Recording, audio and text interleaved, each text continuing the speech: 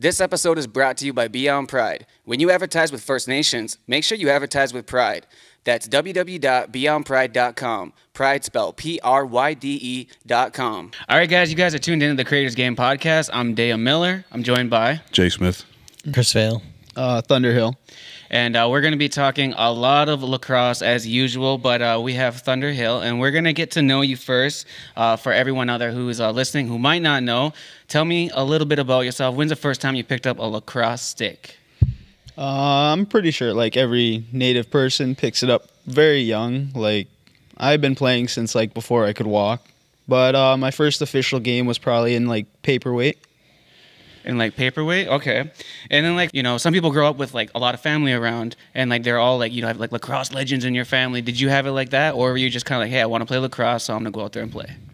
I had a lot of people in my family playing lacrosse. Like my uncle Dahogan Antikoke, he was very good from a young age. I always looked up to him as somebody like, I want to be like that. And as he like went further in his career, I was like, yeah, I want to do that. Yeah, and that actually leads to my next question, because I was going to say, like, who's someone that you would have looked up to growing up who played lacrosse? But I guess, yeah, Nanny Coke. So like, what else? Like, who else do you look up to in like, lacrosse? Like, who's someone that when you get on the floor, you're like, you know, I want to play like them? Well, like, mostly, like, Cody Jamieson, as he's, like, a smaller guy like me.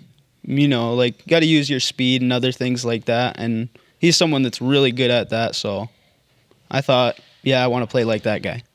You did play for the Arrows this year, but now you are on St. Catharines. Yeah, that was like a difficult transition, I guess you could say.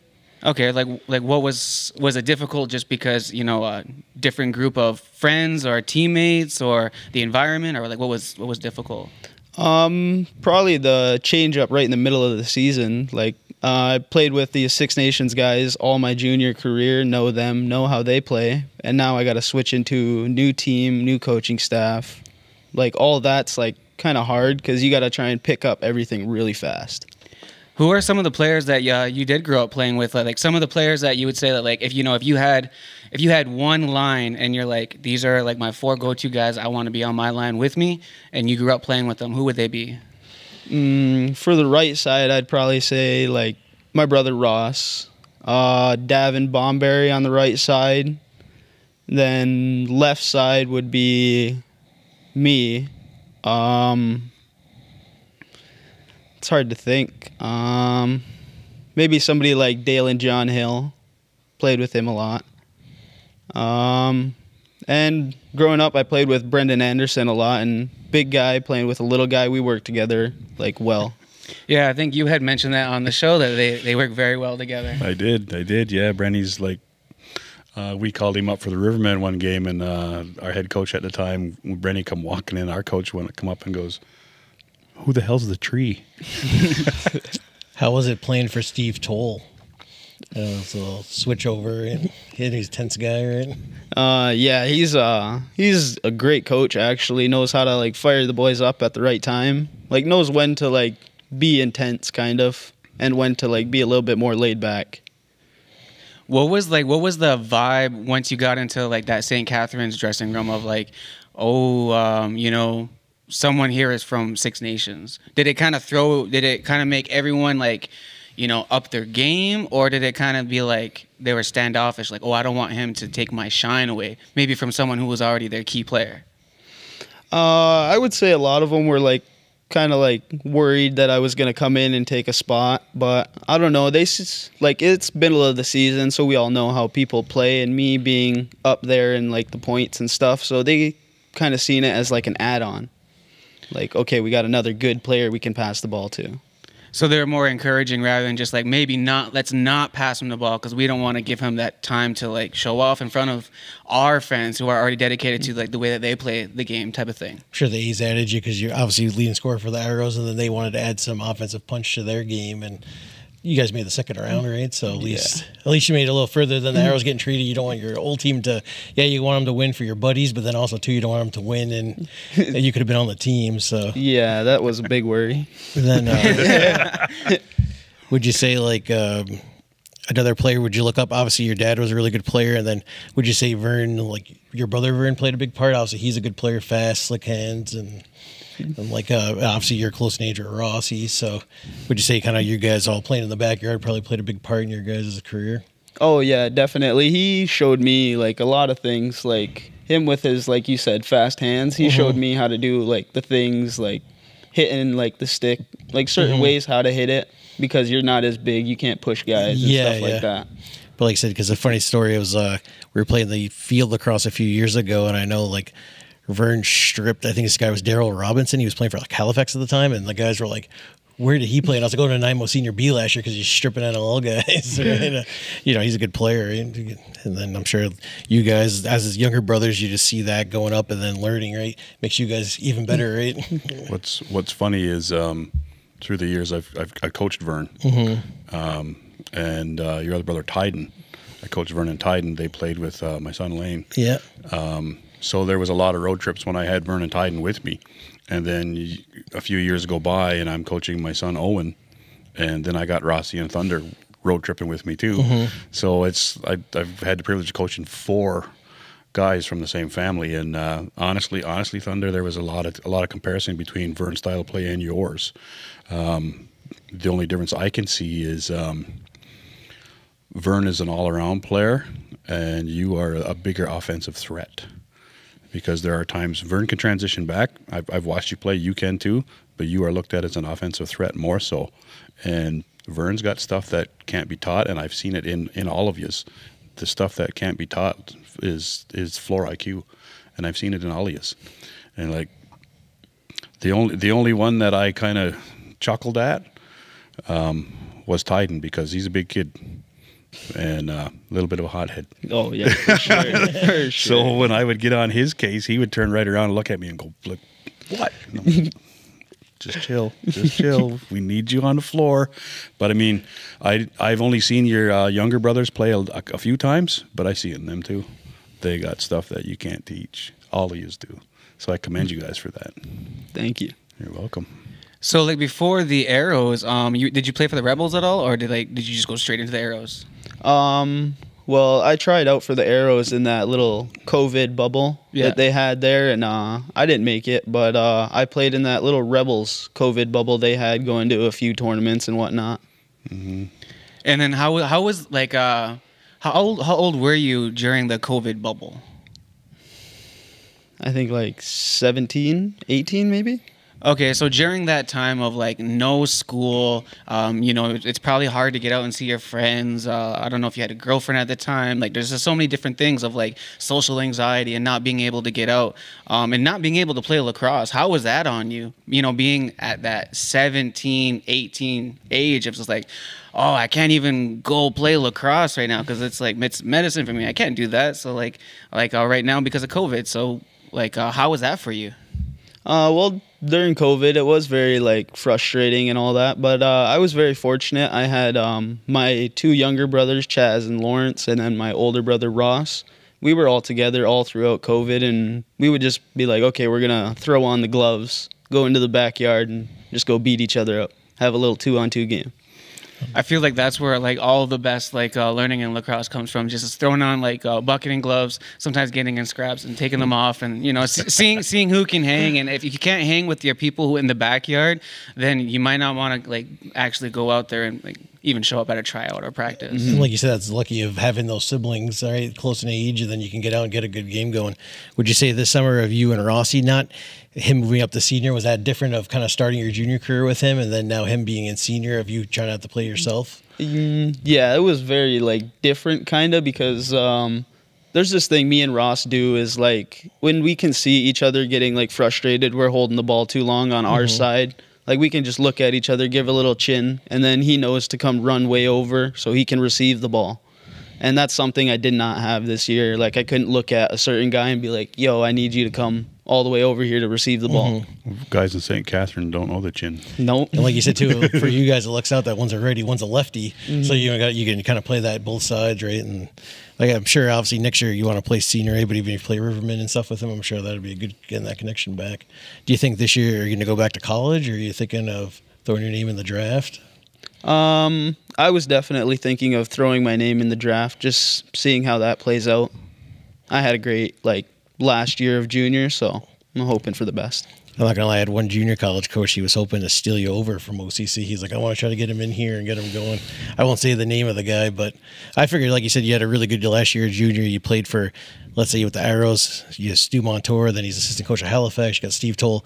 Hopefully Panther City stays around, or he'll probably latch on somewhere else. So at least you're kind of playing in front of those NLL coaches where they've seen you play, and plus on those other teams too. They got guys that are all players and stuff. So I'm sure somebody will pick you out. Yeah, hoping for it. Who are some of the players that you would want to give? Like you said that you didn't really have any of that connection with St. Catharines. Not connection, but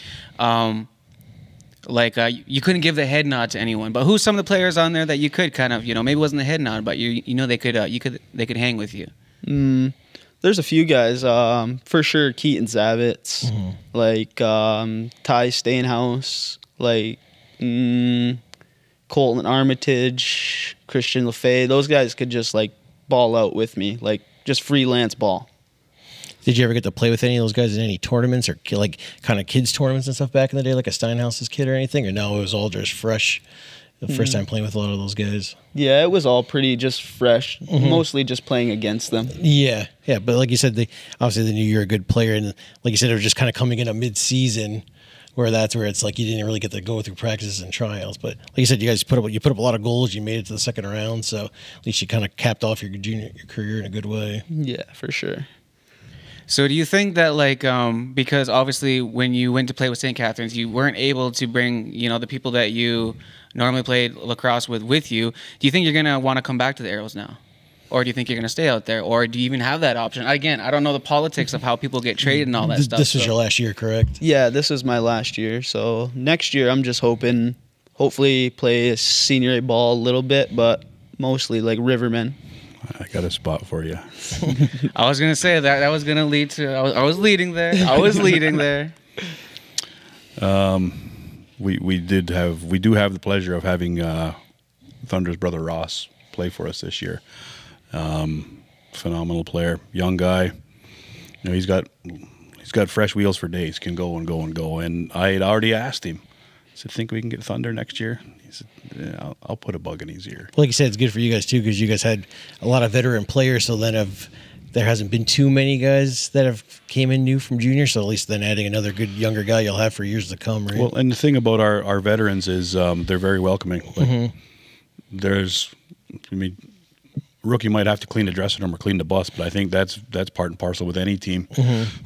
But they're very welcoming. They're very protective. I mean, nobody picks on our rookies, and especially if they jump into a role like Rossi has. Nobody's gonna pick on Rossi, but that goes across the board. Nobody picks on any of our players. I mean, we had Rod Squire went at one guy in our last series because he had slashed one of our guys behind the play. And so our players got each other's back. So I mean, Thunder coming on board, there's going to be the first year senior jitters, but wherever you end up, be it with us, be it with the Chiefs, wherever you end up, just know that every team's going to protect you, especially when we got guys like Tyson Bomberry. So would you I feel like some players want to take those stepping stones, maybe they want to play for the Rebels, then go to the Arrows, they want to play the Rivermen, then go to the Chiefs, or do you just want to go straight to the Chiefs and then move up, or do you want to take those steps first? I would prefer to take those steps.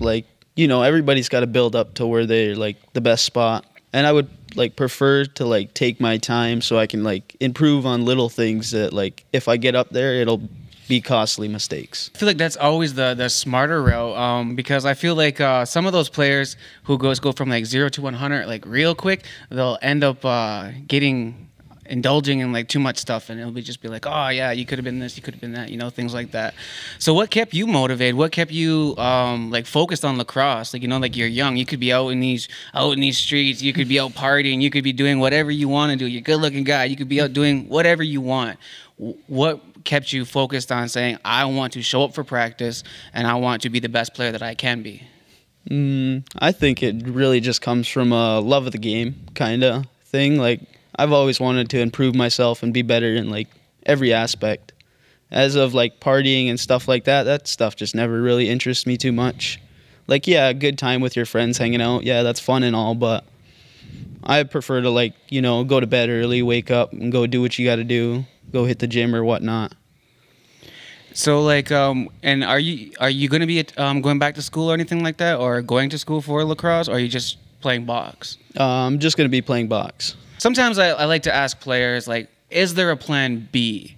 Because even though that like you can go play pro and all these things like that, but that can't be it. It can never just be it, just to play pro and then be like being a coach and then being a GM. All these things are like stepping stones. But like, what do you see as the ultimate goal of yourself as like, you know, just like a human being, a lacrosse player? Like, what do you see yourself as like 50 years old? What do you see like having a bunch of trophies like this? Like, we got a big trophy here. Like, what's your goals in life? Like, even outside of lacrosse?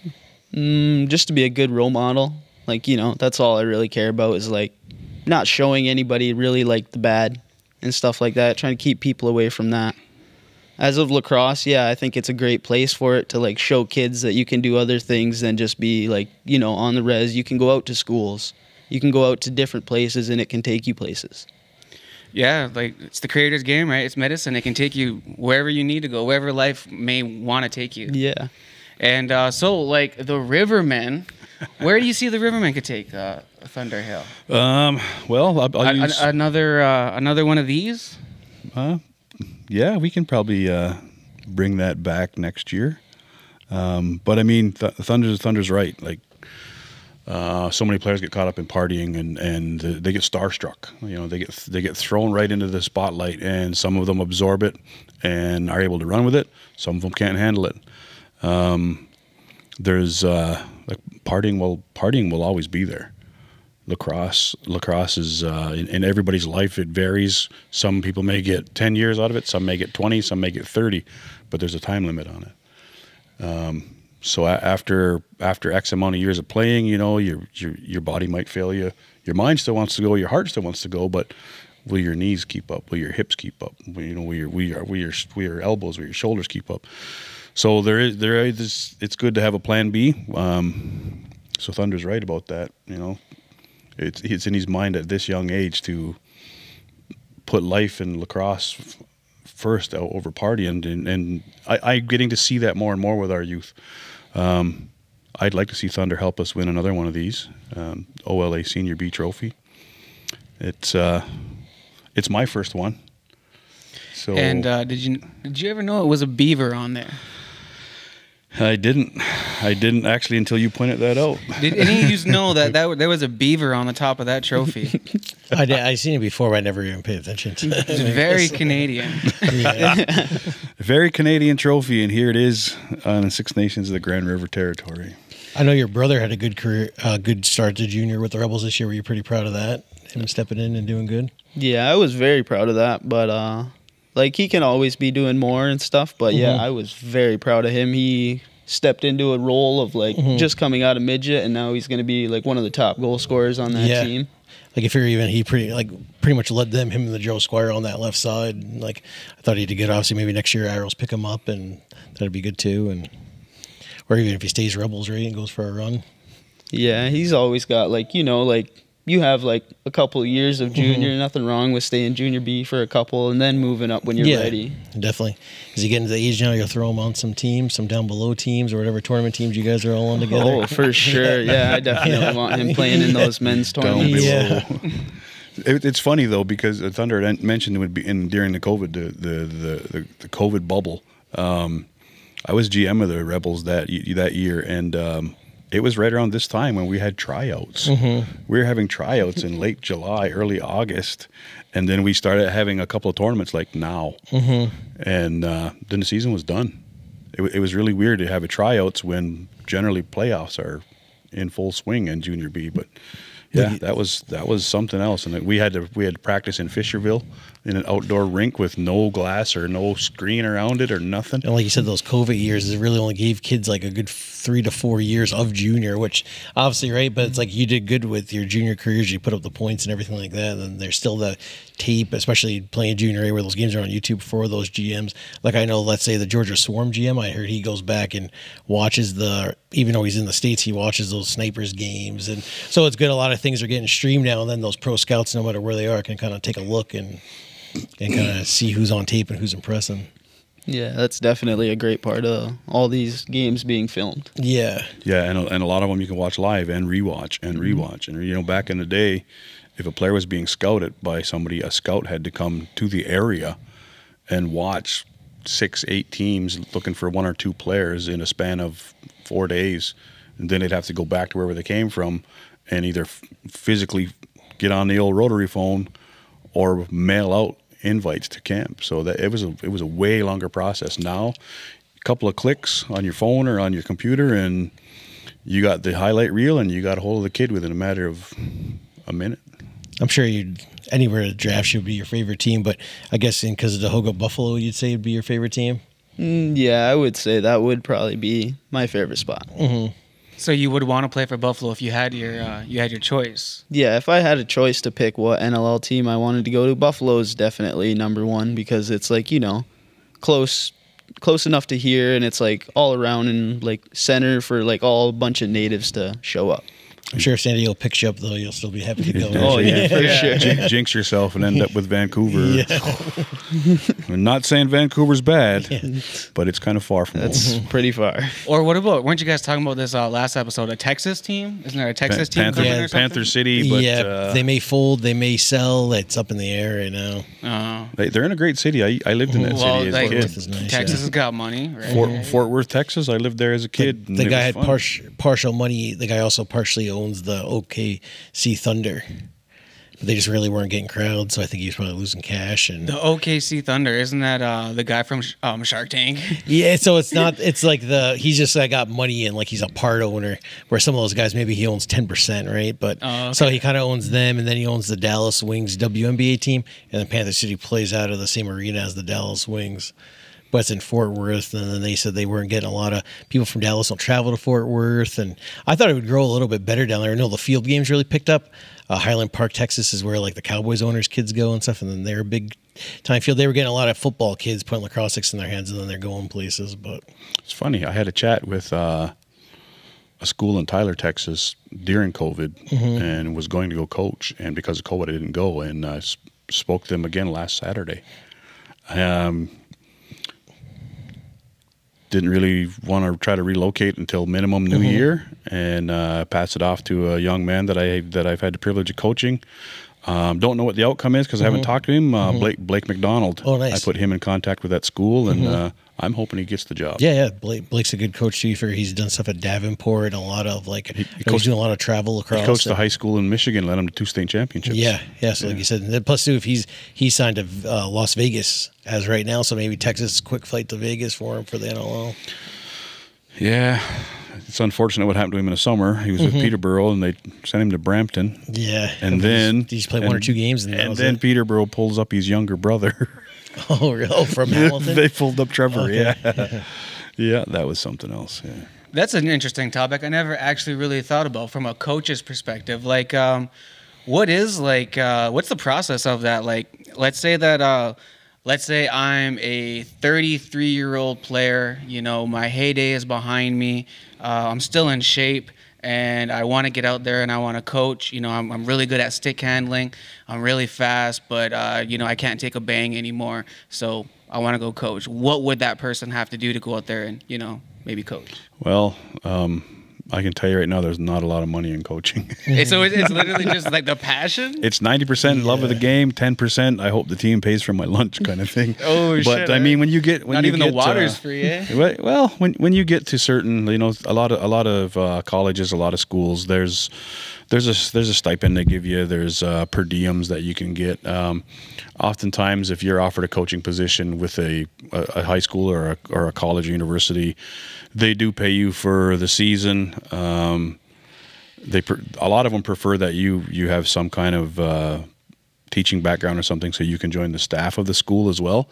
And then it can lead into, you know, say you want to help run a club program throughout the summer when school is off, or help run camps or something, then that will help you financially a little bit. But unless you're ending up coaching at a private academy or a college or university with a lot of money, and you have a really good coaching background, good resume and stuff, I mean, a lot of them, the prerequisite is they prefer player or coaches who have college, university playing experience. So oftentimes they want somebody young, and 33 is not that old as far as a coach goes, but they want somebody who is up with the times, basically.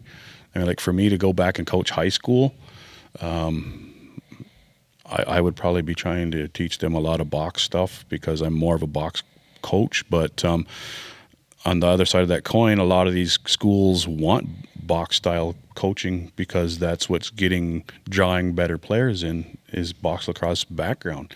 Like, was it 10 years ago? A lot of the northeastern schools and colleges and universities wanted a Canadian player because of the box history. It's kind of like you said, the Westbergs, Jeremy Nobles, Lyles, Zed coming from a box background. Like there was a while there where it was like every team had at least a couple Canadians, especially a lot of these new schools. Like let's say you're playing Brooklyn last year. I'm like, what gloves does this guy have? I look it up after some school in Alabama that's D2. Like I was talking to a guy yesterday. He's a face-off guy for Robert Morris, and we were talking about a lot of D2 schools like Lemoyne, Mercyhurst, Merrimack. He's Lindenwood. I guess Lindenwood, he said, now took away lacrosse altogether. But a lot of these D2 schools are moving up to D1, and then a lot of just new schools are starting D2 lacrosse. So it's almost kind of been the transition of where there was like 32 D2 schools back in like 2008. Now there's like 70.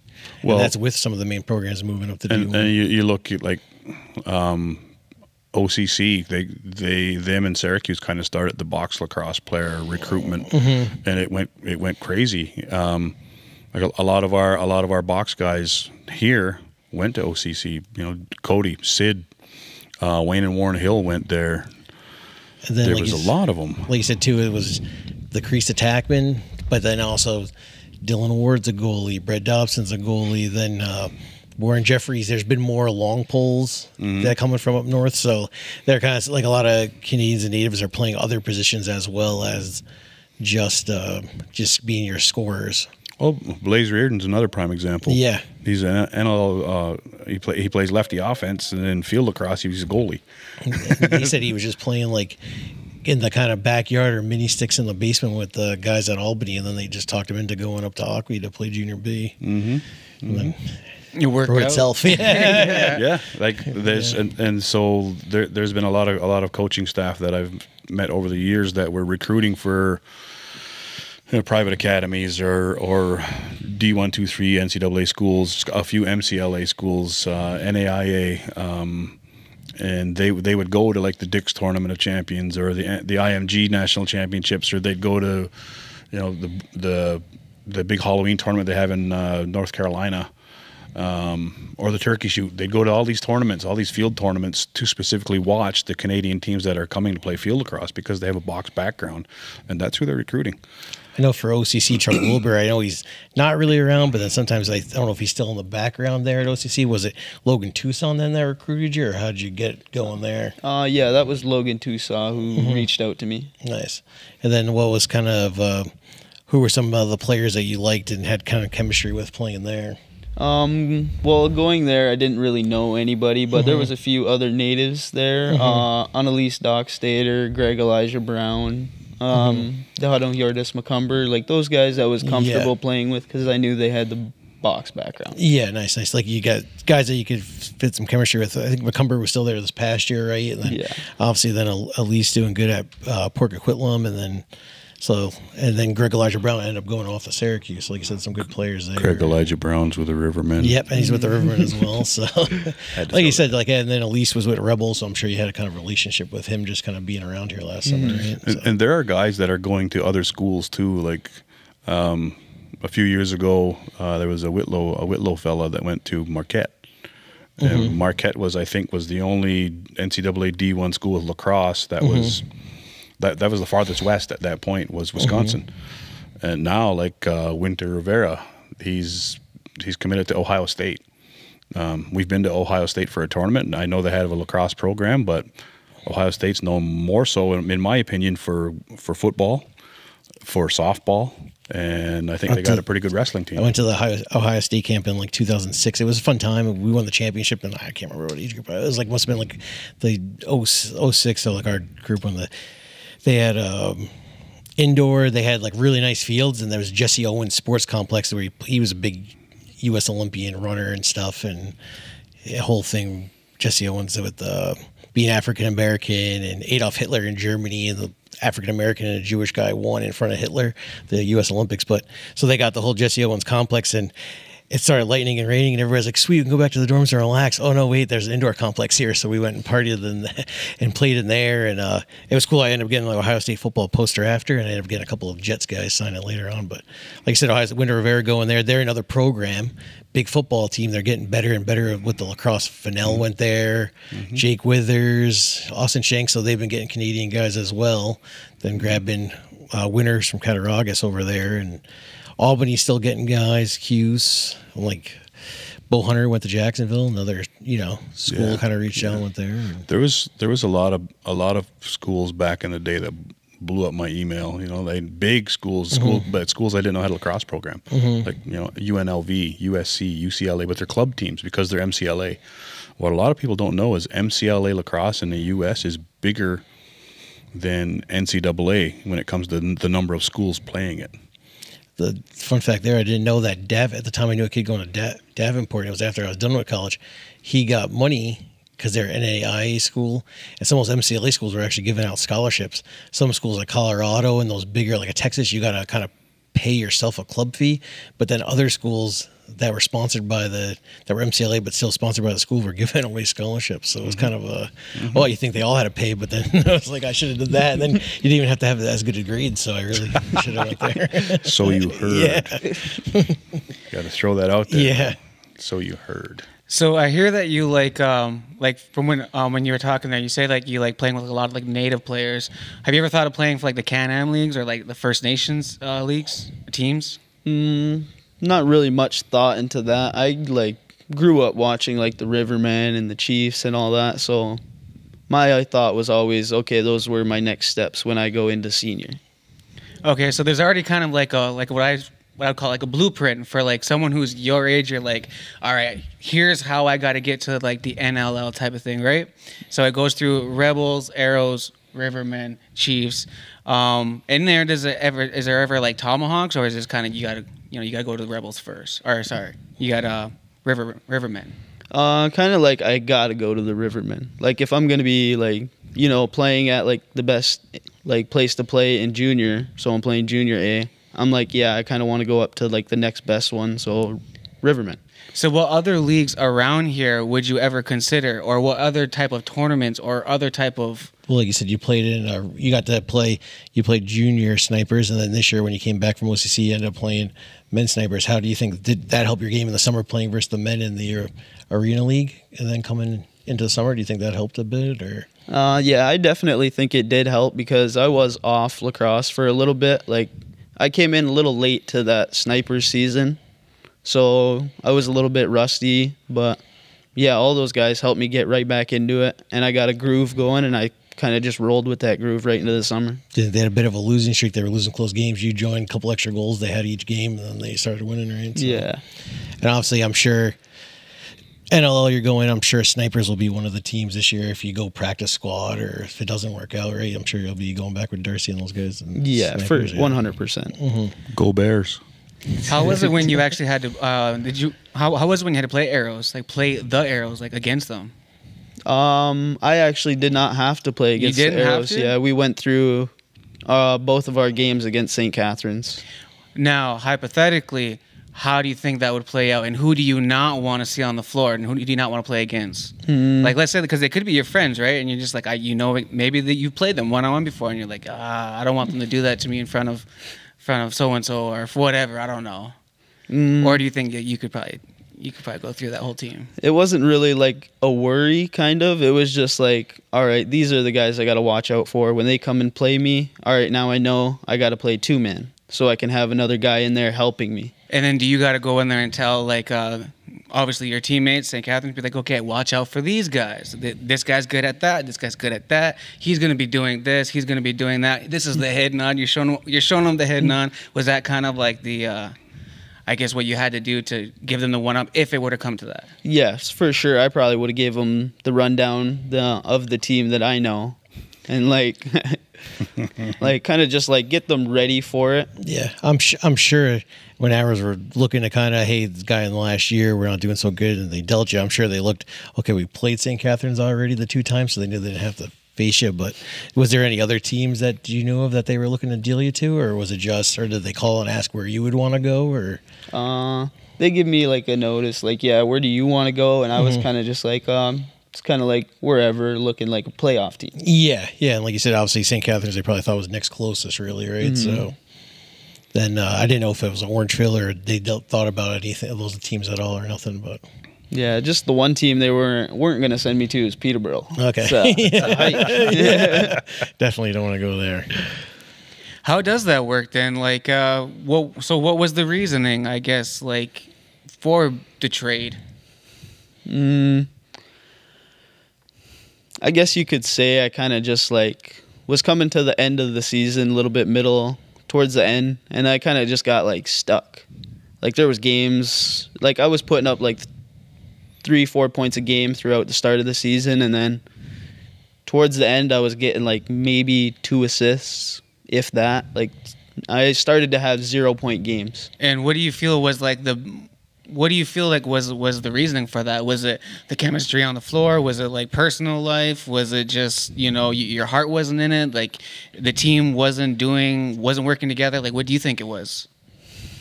Could have been a number of reasons. I don't know. Might have been personal life. I just like sometimes when I would show up to the arena, I wasn't fully in it. Like I could sit there and tell myself I feel like I am, like, but I know when I'm sitting in that room, I'm not fully there. I'm sure it was tough too because like they were on a losing streak. Then after they traded you, they had Winter Rivera and a couple other guys go back to Junior B. Guy go back to Junior B for Rebels. So I'm sure then there was a bit of a turnover there. I just looking at it from an outside perspective, I just looked at it as they were out of the playoffs. St. Catharines was still in the playoffs. All these teams always say, hey, a guy in the last year. You got 5 years to win a Minto. Let's ship him off somewhere and see if and then obviously then they did end up making the playoffs and almost won the first round, and then you guys made the second round, so it still ended up working out anyways. It happens a lot where the Arrows surprised a lot of people, myself included, because a lot of the bigger guns did go elsewhere. Thunder went to St. Catharines. Winter went back to War Chiefs. Ron Cogan's boy went back on Adaga. Yeah. Brenny went to the Rebels. So it did look bleak, and kudos to the Arrows though, because they dug in. They found their heart. And so they're going through a little bit of rebuilding. I think the future's bright there, but that does happen a lot of times when a guy's in their last year. Let's give him a chance at a Minto. If we can't win it, let's give him a chance. Like years ago, Chad Squire, Arrows were basement team for a few years. Chad Squire was in his last year. They sent him to Orangeville. He won a Minto with Orangeville in his last year. So that does happen an awful lot. Like even in Senior B, there was guys that last year Curtis Woodland came to the Rivermen at the deadline for a playoff run because he was with Clearview and they weren't going to do anything. So they kind of loaned him for the rest of the year. You guys got Hutchinson as a goalie. Ray James gang was done. Boom, ship him over. Yeah, we brought in Drew Hutchie. Yeah, so it happens. It happens a lot, and at the same time, you build good working relationships with other teams in doing that. Ennismore was fine with sending Hutchie to us because they knew we were gonna do a little better than them. Obviously, we did quite well. We have the OLA trophy here. Now we're off to the President's Cup, but it happens in every league. Yeah, like you said, they've been like getting traded in junior just means you're good because somebody else wants you, right? Like years ago, Holden Garland, he went from St. Catharines his whole career. He comes Arrows. Chris Colucci came Arrows at one point. Matt Gilray and Thomas Hogarth have played pretty well they've played their whole senior A career so far for the Lakers. Their junior career, but at the end of their junior career, they got shipped over to Orangeville. So it's just, hey, Minto Cup's the hardest trophy to win. You only got 5 years to do it. So then guys at the end get, one team is going to be out and looking bleak. Then they trade a guy in their last year to give, it's more or less a respect thing too. It's a respect thing. It's a good faith gesture, and it builds working relationships between teams. Like down the road, we did you this, do us a solid and like you said, you send got, it you got to back play kind for of one NLL assistant in Stu, and then you got to go see another coach in Steve Toll, right? So then you learn some different things, and then that transitions to your game to get better now for wintertime and for next summer when you go with Jay or with the Chiefs, right? So Yeah, for sure. What was the biggest thing you took away from, I guess, learning with another team, or like, being under a whole different organization, a whole different, we're not on the res anymore type stuff. wearing the double blue. Yeah. Like, did you have to show up with like a dress shirt on and all these like type of, yeah. Yeah, it's I don't know. The biggest thing was kind of just like that I learned was when you go somewhere, you got to pick it up fast. Like you don't have time to be like, oh, I didn't really get that. Can we go over it a couple more times? Because like you're in game, so like you got to pick it up fast, or next game you might not get played. Did you have 5 goals right away in your first game with them? Or how many? Didn't you have like a whole bunch of goals in your first game with St. Catharines? Our first game we were in a different arena for their home game. We played against Kitchener, and I got 2 goals that game. 2 goals, but a few assists. Yeah. And then what game didn't you have 5 goals at least a couple times this year, or was it 7 or something one time? I got 7 points in our very first game with the Arrows against Burlington. Nice. Yeah, and then I got another 5 goals in that game 4 of In Burlington. the playoffs, right? Yeah. So that's why would you think too? Even that was when it came to playoffs. That's when you came in quick, right? You had to learn, and then by playoff time, you kind of had the connection already rolling. Yeah, we had practice that night, and Rossi kept coming to the bench. Grab a water or whatever. He'd come and sit down. And I'm like, Rossi, you okay? I look over, and he's got his phone sitting on the bench. Watching Thunder, Nice. watching Thunder's game. Like you said, a lot of That's respect. and like you said, that's a good brother connection there, right? That's why he's your guy, right? Well, I mean, I've talked with Rossi a lot about it because, like I said, I've known Thunder's family for a lot of years. I had the privilege of coaching 4 of the brothers in that family at some point in their lives or in their careers, and they've road tripped with me 2 at a time. But I know that their support is there. Like it doesn't matter who's playing. If one's playing, you look in the crowd, there's mom, there's 2, 3, 4 siblings. They're all there. Well, like I said, when I've asked guys before, hey, who do you think's the best Arrows of all time? Your dad, Vern Sr., his name gets brought up. I've heard guys say Jammer, Delby Jr., Kimbo, and Vern Hill Sr. Those, so like you said, obviously you were too younger. I don't know, did you see him play at all in Arrows or No. Senior? Really, no. But I know he's a rocket of a shot. I got to play Masters with him the one time, and he out in Fergus, and he rang that post pretty good. He scored 2, but that whole net went like this. Did you say you got a hard shot too, like him? You think, or trying to, or more placement? Do you have a hard shot like Vern Sr., or do you have a well-placed shot like Vern Jr.? Yeah. I think it's somewhere in the middle. Like I guess it depends. I can fire that ball, but I prefer a little bit more placement. So like I'm gonna shoot the ball where the goalie's not gonna go, not just whip it past him where he is gonna go. It's hilarious watching Sonny. That's what they call Little Vern. Watching him play because I've seen him run down, like kind of like a frying pan, point, and then just go. And don't even shoot hard. Boom. That same field season, he asked if he could use my long pole because he just wanted to mess around with it. He ended up scooping the ball off the draw, running down. I think he scored. Then he went again and had an assist. And then he's like, "Hey, do you mind if I take another run at LSM with this?" He's like, "I'm like, hey, you didn't even check anybody yet." Yeah, I've had him playing field lacrosse for us too, and it used to be funny because Vern was the smallest guy on the team, and he's standing there like this, holding the long pole, leaning on it, and he's only at half of the stick. Right? There's still another 3 feet of stick above him, but same back then. Even he's a wizard with it. But that's what I often wonder because I've watched you play, and well placed versus power. Like I said, I like the guys too. Like there was this guy Joe Herman. I went to played a little bit of lacrosse with in Long Island. He was a 2-time All-American at Nassau Community College and once at New York Tech, and he, I guess, didn't start playing lacrosse till 11th grade. He was always a basketball, football guy, but kind of being that cornerback, he was always really good at reading guys' eyes and picking it off. And I think Vern Jr., he does a good job too at picking off those passes, right? You throw it on the way, he's going to put a stick out there, get it, and then be up the floor. Well, as he got older, Vern Jr., Little Vern, ended up playing more defense. And like Thunder had touched on it, what to do, because you're not going to push anybody around when you're 145 pounds. But it's the IQ. It's the IQ that I see in all of these guys. And I mean, again, filthy plug here. We got a spot for you on the Riverman. Yeah. So I have another question. I think I asked Warren this when he was on. But who would you, when you go out there, like whether they be your friend or not, or they just be another player, who do you see out there as like an ops? Someone who is just like, oh man, I got to play against them. You know they're going to be talking shit to you. You know they're going to be bugging you. You know they're actually really good, so they can stand by what they're doing. Who's someone that you don't want to go up against sometime? Somebody I grew up against playing like my whole life. He's not playing right now. He's like injured, but Isaac Squire Hill. Ike. That guy was an asshole on defense. Yeah, I can talk a little trash. Yeah, when he stopped you, he definitely let you hear it. I feel like I don't know the person, but would he just like walk over you and just be like, yeah, I fucking just knocked you right over, like you couldn't do shit, like stay down type, Yeah. Those are always the best players though, because you need some of those on the team.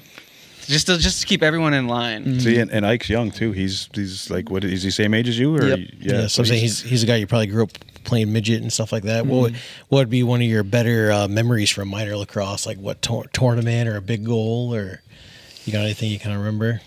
Not really. Maybe just like maybe one good shot I had playing for First Nations in midget. We came down on a fast break, and I was on the completely wrong side. I have no clue why, but let this huge twister go. I'm like folding back the other way, and like I bring it back short, and that goalie's stick like went completely the wrong way. Just felt great about that one. What team was that versus? Nova Scotia. Nova Scotia, nice. So you want to play for Buffalo. If you had a choice, you would want to play for Buffalo next year. Rivermen or Chiefs. What's your thoughts on the Chiefs this year so far? I've actually haven't been like around the res too much, so I haven't got to watch those guys play. But just knowing their lineup, like I can look up their lineup and be like, yeah, this is a great team. What did you think of the two games they did lose? Because now we're on. We are filming this. What's today? I don't even know what today is. Today's Wednesday. So it's between Game 3 and Game 4. It's the 21st of August. Yeah, so Game 3 just ended. Was last night. So up to Game 3. So what have you think of the series so far up to Game 3? It's been a good series though. Like I said, with the names the Chiefs have and stuff, I think they should be dominating like they did with the last game. Like you said, last game you could tell.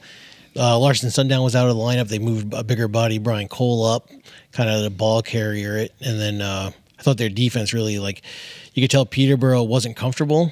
Like, I thought Peterborough, they were doing a lot of passing. They weren't getting those good looks, and they were either getting just passing too much. The shot clock was running out, or somebody was missing the ball, or somebody on the Chiefs was tipping it. So, like, they had 5-3, and they didn't score at all for full 2 periods. So, well, last night's game, I watched the defense. They played a lot of wall defense, and they just they were not getting caught in the seals. I saw that, and just good old footwork and reading the picks, knowing when they were coming. They kept Peterborough to a minimum. Yeah, they were locked down. And then for the Chiefs, it almost seemed like they were getting to the net easy. Dane Smith, Jammer, the one time just took it, with a purpose right in. He had 3.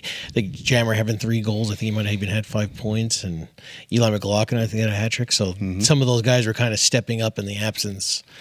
Yeah, there was old guys that had to get back and play D. I don't know whether they were assigned that or just got caught in transition. Or I saw Brendan Bunbury back on defense quite a bit.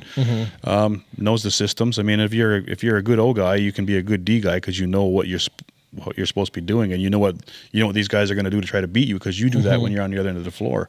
Dane played defense there game 1. I don't know if it was game 2 because I didn't go to Peterborough, but he was back on D playing tranny too. So there's a good rotation there. I mean, when you can get Dane Smith playing both ends, Bomber playing both ends, Jammer plays both ends a lot of times too. So for them guys to be able to rotate through like that says a lot for their athletic ability and their IQ too.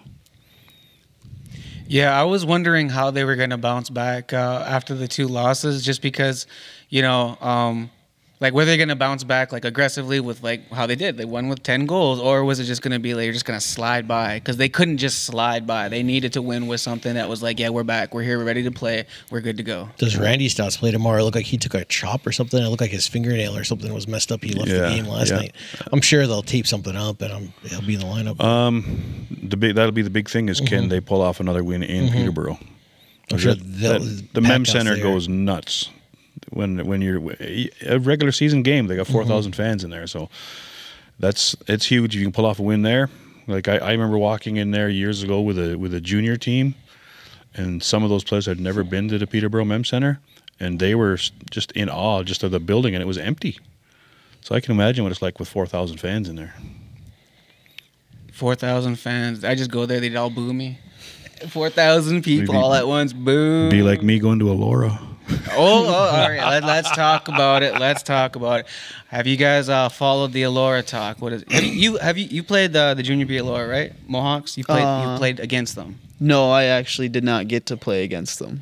He just played the bubble season. So who'd you guys play then? Hamilton, it was the Markham tournament. Then you guys go to Owen Sound? Was it? Or? We were in like Wyerton or something for one of them. Yeah. That was the one in September, right? Yeah, it was. I don't even remember. Hamilton was there. Yeah, but I honestly don't remember what other teams. Was it outdoors that one? Because that was. It was. They were indoor. That one was indoors. They were trying to do an Every Child Matters. Was it that? That was that one. Yeah, that was cool. They were Owen Sound was trying. Was it out of the reserve or? It was in Wyerton. Yeah, Wyerton. So they were trying to bring it to like a reserve closer to them, and then have the Rebels and some teams come up and kind of play a game, which was cool and it was different for them, right? To kind of. Yeah, it was a good day. Like it was. Kind of almost had a festival atmosphere. Like there was vendors outside, like just off the parking lot. I couldn't find my players half the time. There was an ice cream shop up the end of the parking lot. Everybody was gone there all the time. But yeah, that was weird because it was in September. Did you do the Future Arrows though? Yeah, I played in that. Yes, that was pretty good, right? Like got some free gloves and stuff from the Arrows, and like you said, it was tough because that year. So what it was OLA or Junior A let the guys that were last year in 2020 play that 2021 season. So like the Arrows and other Junior A teams literally had last year 2020 guys and last year 2021 guys. So it's pretty much that was like the only time it was tougher for the younger guys, right? They kind of playing here. We'll take some guys in the last year. Then they had that futures game to kind of give some young guys a weekend to play other younger teams. So Kitchener had their draft pick and younger guys play, and you guys did all right that weekend, right? Yeah, we did pretty good in that. I thought so.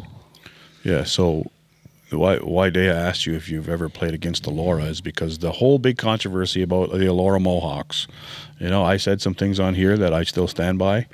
One being I really feel like they don't know what they want to be because their logo isn't a Mohawk. The dude represents Plains tribes. I've kind of had it out on social media with a few people about it. And I said it before and I'll say it again. If you're going to honor and respect our people and our culture, don't be calling me a dirty Indian and a wagon burner while you're chanting, "Let's go Mohawks," especially when you're playing against a team that is mostly Mohawk, or for example, they just beat out the Gunnawagi Mohawks. You're playing against a team from a full Mohawk community, still saying, "Let's go Mohawks." There was somebody called me out. Her post got flagged. I couldn't even comment back. But that's neither here nor there. The point is she was calling me out on things I said. Yeah, I said them. One of the things that I said was I hadn't been to the arena to know what renovations happened or something similar to that. And she took it literal. "Oh, you haven't been to the arena, but yet you were there in May 2024. Well, yeah, I was. Doesn't mean that I wasn't at the arena during renovations, but I was there in May 2024, and it's still happening in 2024. The point being, one of the comments that came out was, "Your management allowed us to be called the Mohawks." And I said, "What management?"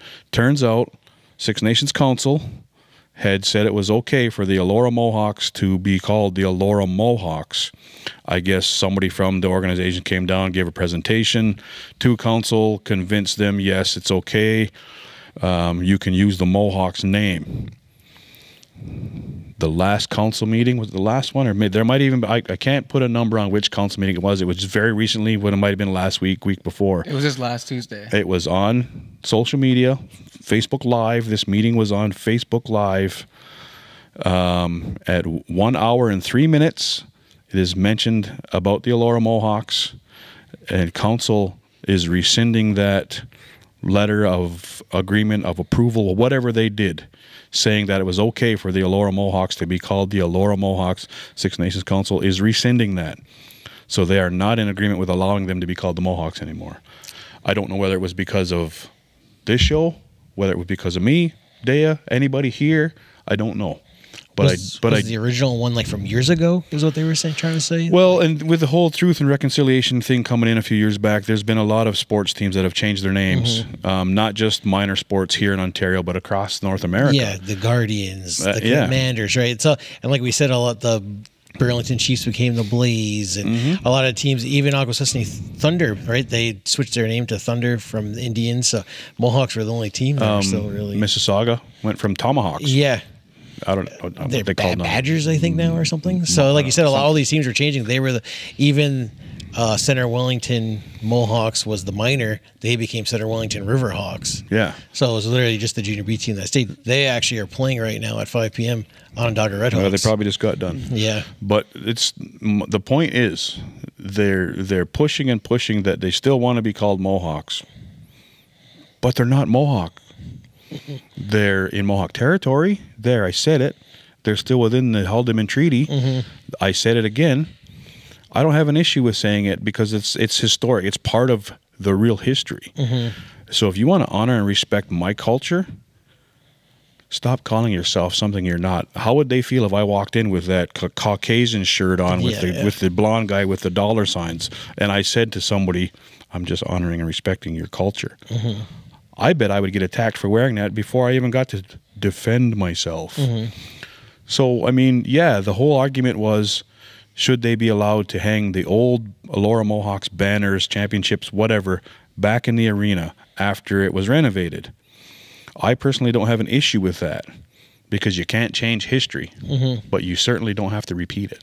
Yeah, like I said, if they kept those, but then they're new. Like, I would have thought, I was surprised they didn't switch from Mohawks, and then they were going to be Riverhawks, just like their minor was, because the minor even switched colors and stuff, where you could easily still keep that green and yellow and then just be the Riverhawks. Like, don't get me wrong, I know a few people from Elora, great people.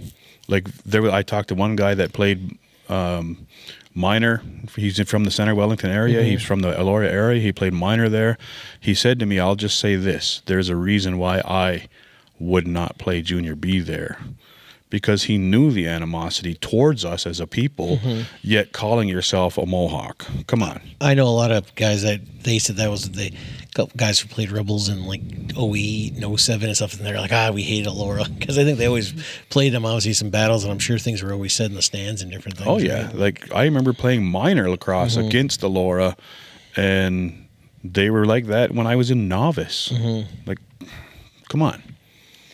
But like you said, they'll say something to you, but then say, hey, we're honoring you. But it's like, you didn't honor us with a racial slur on your, misrepresenting on the jersey and then a racial slur. Oh, man, it's such misrepresentation. It's, like I said, it's not even a Mohawk on their emblem. It's guy, so it's like... Yeah, I think the problem is that, like what you said, like, what are you trying to be and why? Yeah. And just answer the question of why. Everyone else is changing their name. Everyone else is being progressive. Why are you trying to take a step backwards and stay in the part of history that you don't want on the forefront, but yet you still want that name there? Yeah. But you don't want to talk about why. You don't want to talk about anything else. You just want to keep the name. I think it looks worse because the minor did. The Center Wellington's the minor. They switched, but the junior B just won't. Yeah, well, what is it about that team? And they can't even get mad at me for saying what I've said because that's my personal opinion. It was council, city council, town council. I don't know who it was, whether it's Center Wellington, Elora, I don't know. But some council up there are the ones that put it out there and said, we will not hang these banners in our renovated arena because it's improper now. So, but I can guarantee when this episode's seen, it'll be my fault that those didn't get hung up there. I can guarantee that. At least one person's going to message Dea or me, blaming me because their old 19 whatever Mohawks banner didn't get to hang. I think you're a good guy, Jay. I wouldn't blame you. You say that here in front of camera. It's gonna be someone who'd be like, I played you when we were younger, something like that, and then like, I played for the Allure, we played Six Nations, you were on that team, this was like 40 years ago. And whatever, I'll tell them I that. chopped you with my stick then, and if you want to put pads back on, I'll chop you again. Yeah, just get a. It's just a game. Still have a tournament for charity. There you go.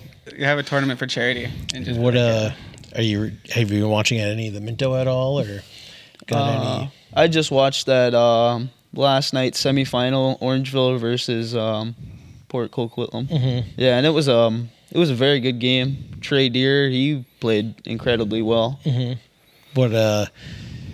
What did you think of playing over there in the Bunny Barn and all that? Was it all right? Bunny Barn, that's always a hard arena to play Yeah. in. Like, they got their crowd screaming. Mm-hmm. They're a great atmosphere if you're on the team, but if you're playing against them, damn. Yeah. Orangeville fans are very like you said, that's when a lot of guys were about Trade Deer or Bucktooth last year, and then different guys would go in there, but they're like, hey, we like them once they're on our team, right? Yeah. yeah, 100%. Linden Hill this year, right? He's there, so they've been Lindy, getting yeah. native guys in there now. Did Linden get the start last night?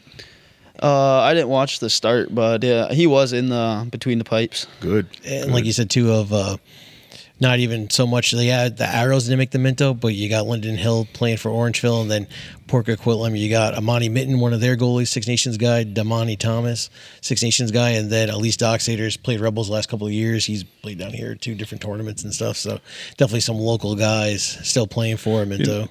If you think about it like this, as supportive of our teams that Six Nations fans are, and yes, there's a heated rivalry between our fans and Orangeville fans and Elora fans and Whitby fans and Brampton fans and Peterborough fans.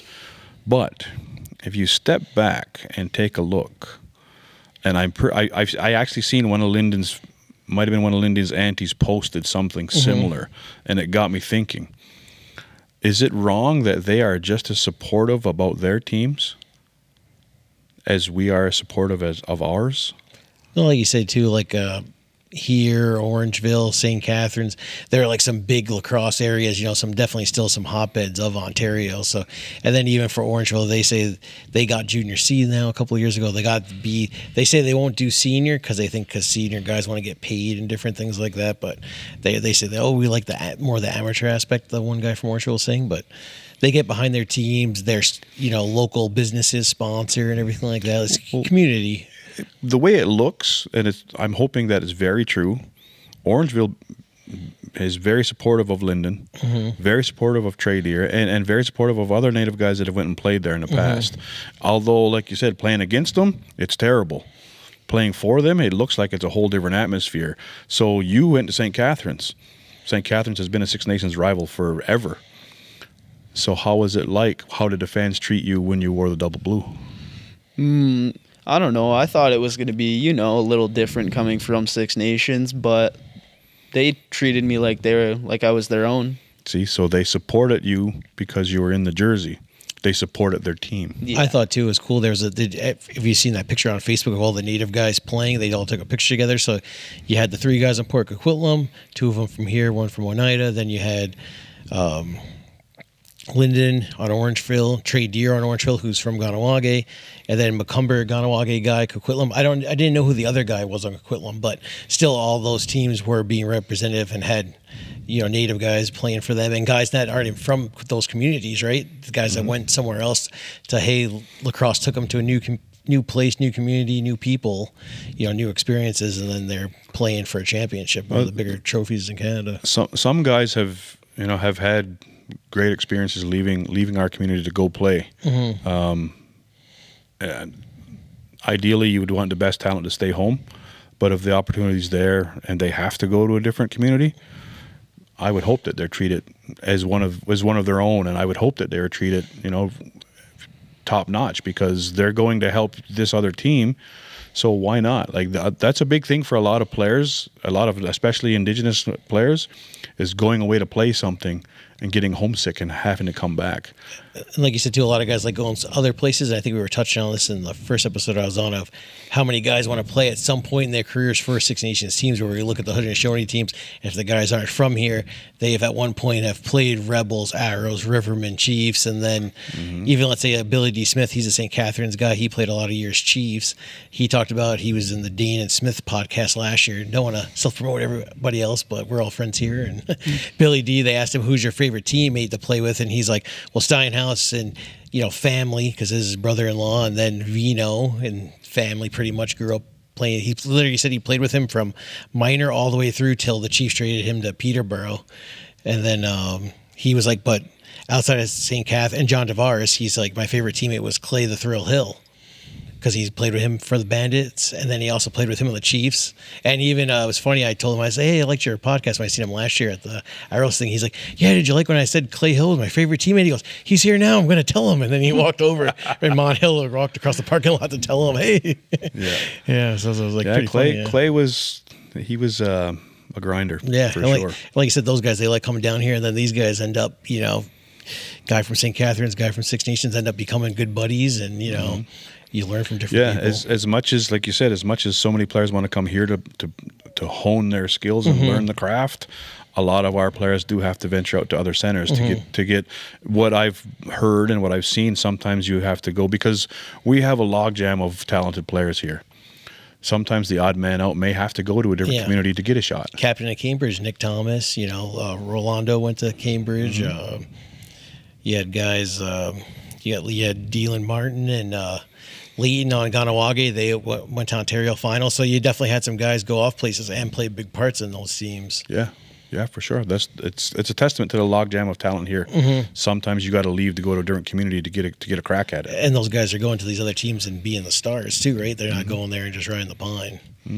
Who would you want to play with? Like, just like individual players, like someone that you would be like, oh yeah, I want to, like, maybe not like, maybe be on the team they're on, but like just I want to play at lacrosse with them at some point in life. Cody Jameson, definitely somebody I would love to play with. Austin Stotts, probably.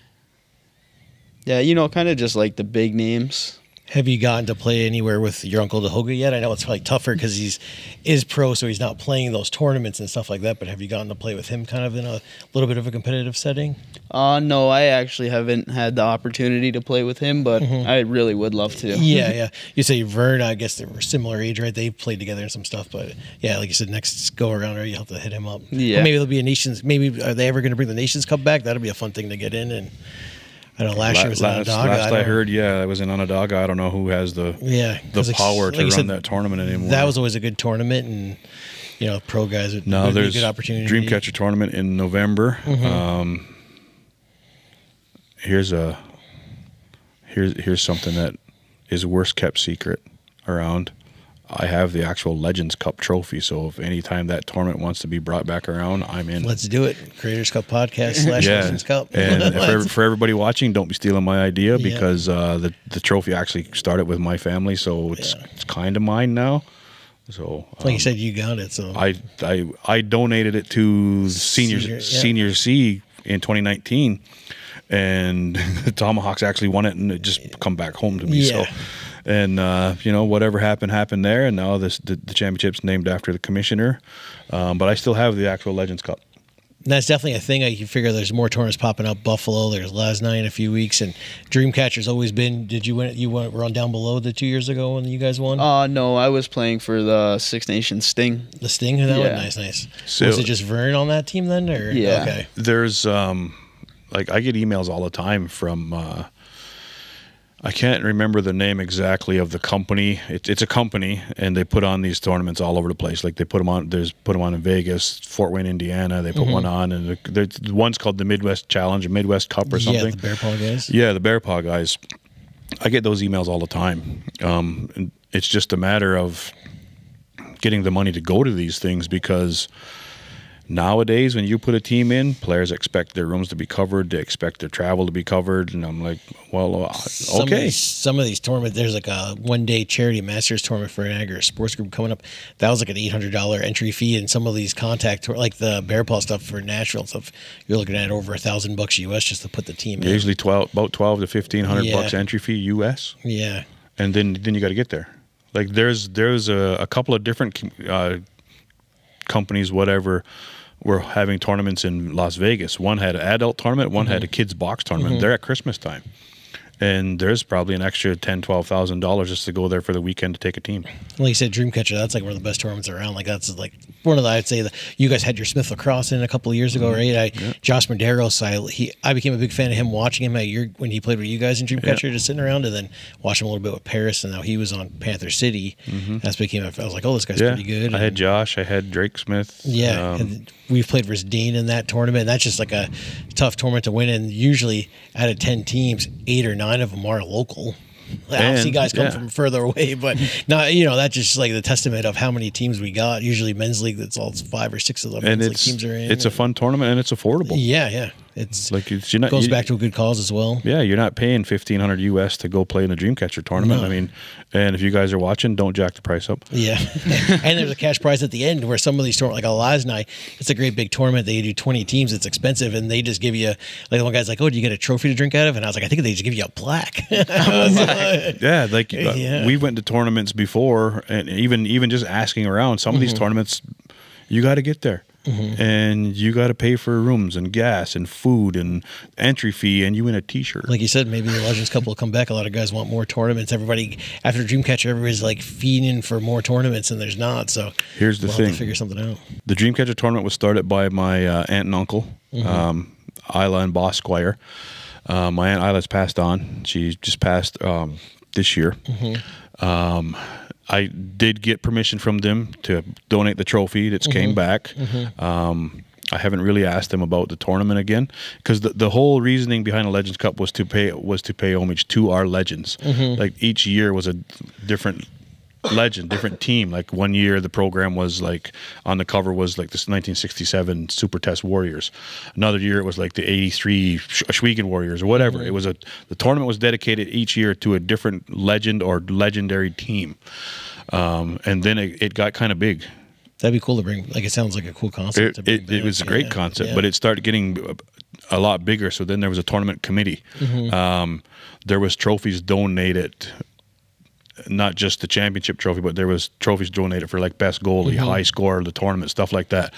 I did come across a couple of those tournaments. The best goaltender trophy I did give back to the family that donated it.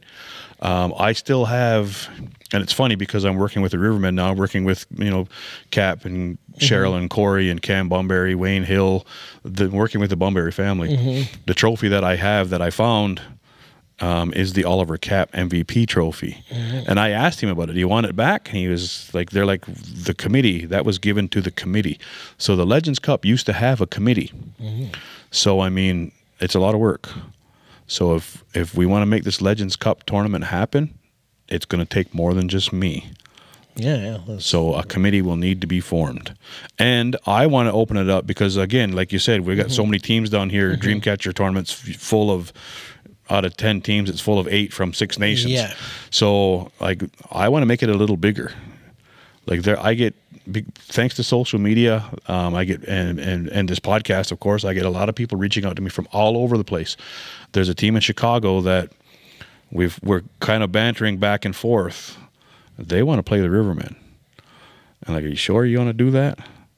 Just because you're ripping it up in Chicago? Yeah. But, I mean, if you're watching, come to the Legends Cup tournament if and when we host it. Yeah, like I said, there's Rochester Bats. There's like a bunch of teams too, and Utica Yeti. Yeah, so I'm sure some of those teams would like to come this way and test their skills. I'm still waiting for the OLG to come out and try to get into lacrosse. Get them to sponsor a tournament and be like, hey, let's put wagers on who's going to be the highest scorer, who's going to get the most goals against, different things like that. Let's spice it up, OLG. Make it spicy. Yeah. But that's I didn't know that your family was like with the Legends Cup and all that. They started it, yeah. fucking legend over here. Fucking legendary. Learning every week. Okay, any last minute things before you get out of here? Any shout outs? Any teammates you want to say, hey, see you next year? Different things like that. Or maybe not see you next year. Don't know what team you're going to be on. Different things. Just want to say thank you to like all the people that helped me get where I am, and thank you guys for having me on. Yeah, and this is the Creators Game Podcast.